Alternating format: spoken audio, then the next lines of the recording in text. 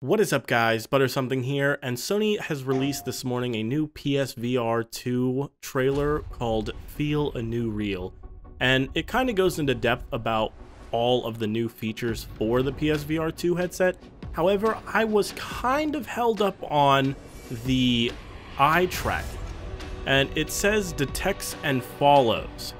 That kind of tipped me to a hypothesis that I have about a potential feature or implementation we could see of this.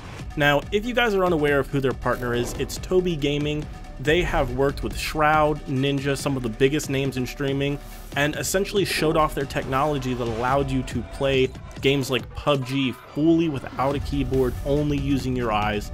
They, shooting, moving, changing weapons, inventory, all that stuff.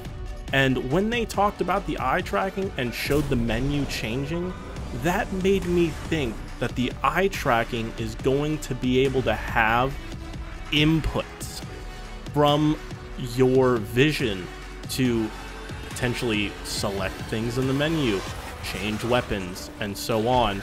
And not necessarily take over all controls, but take over minute inconveniences that may take time. So whether that be changing your weapon in a PvP game, or just trying to find something on the ground or in the world that you want to pick up and actually be able to grab that accurately.